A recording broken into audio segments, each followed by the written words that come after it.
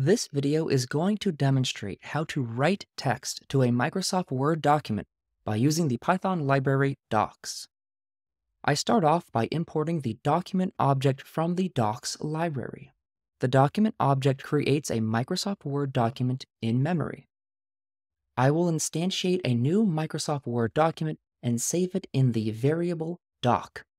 Each document object has an add paragraph method that takes as an argument a string of text.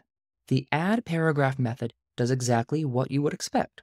It creates a new paragraph on the document and adds whatever text you pass the method. I'll be adding, "This is the first paragraph in my document." It's that simple. Let's now save our document object with the save method and title it New Document. Look over here on the left as I execute this line of code.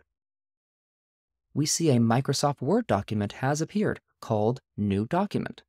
Let's open it and see what it contains.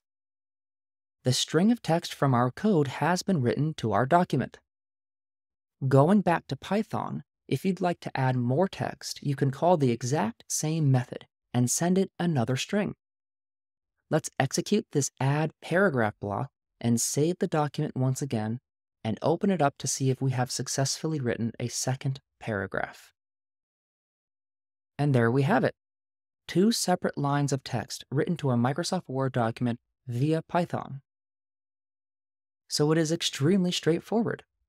You create a Microsoft Word document in memory with the document object from docx, access the add paragraph method of the object, and pass it a string of text that you would like the document to contain.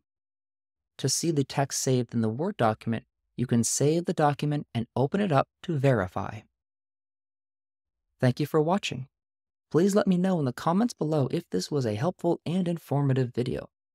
Do give it a thumbs up if you liked it, as it really does help other folks find this content. And don't forget to hit subscribe so that you know when the next video drops.